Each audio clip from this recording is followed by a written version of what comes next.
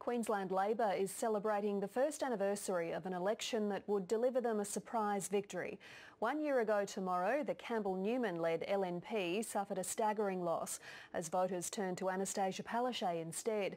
Now Bill Shorten is hoping to emulate her success at this year's federal poll. In front of the Labor Party faithful, the Premier reflected on an historic night 1 year ago. 12 months ago today, we did it. We had to climb Mount Everest against all odds.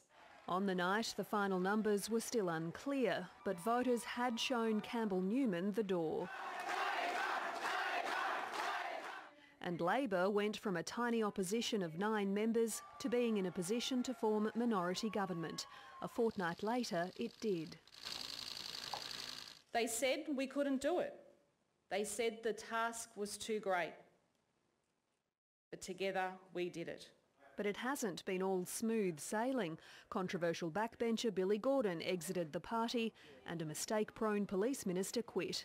The government's been accused of inaction and indecision, but today the Premier was upbeat.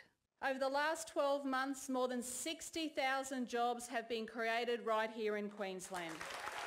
Thousands of jobs have also been lost in a struggling resources sector, presenting an ongoing challenge. We know that there's a downturn in commodity prices, and regional Queensland is doing it tough. A review into the LNP's bikie laws, also an outstanding matter for 2016. The citizens of Queensland want them kept. The people of the Gold Coast certainly want them kept. We've got senior police saying they want them kept. It's only Labor who want to get rid of them. Federal Labor's very keen to get rid of Malcolm Turnbull, but that will be an uphill battle too. We are the underdogs. Let's own it. Let's enjoy it. Labor goes into a federal election year with just 6 of the 30 Queensland seats.